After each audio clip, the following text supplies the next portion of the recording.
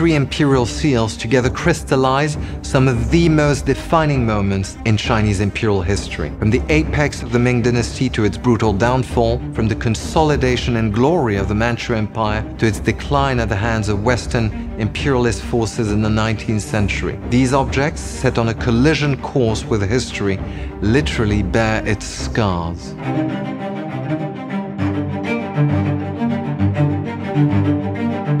It was long believed that Ming Dynasty imperial jade seals had all been lost or been destroyed. Although smashed and burned on June 3, 1644, at the fall of the Ming Dynasty, this seal commemorating Empress Wen, consort of the Ming Dynasty Emperor Qianlong. This seal is the only one of its kind in the world. You have the rise and fall of the Ming right there in the palm of your hand.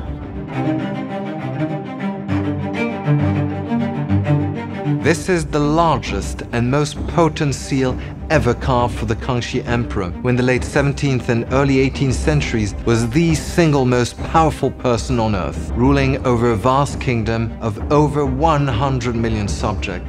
Bearing the inscription Jingtian Qinmin, revere heaven and serve thy people. This seal is emblematic of the political philosophy of Chinese rulers since the dawn of recorded history. It is a seal of immense historical, cultural, and artistic value. It is the mandate of heaven personified.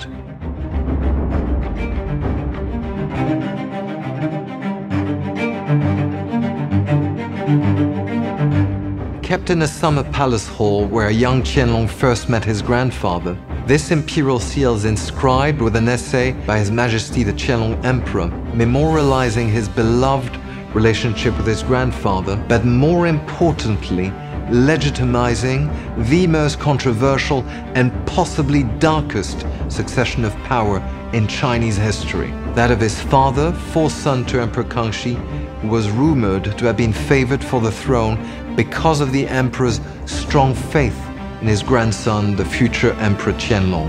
Burnt and cracked when the French and British armies sacked the Summer Palace in 1860, its very survival gives it huge historical significance, testimony to a special memory and a turbulent history.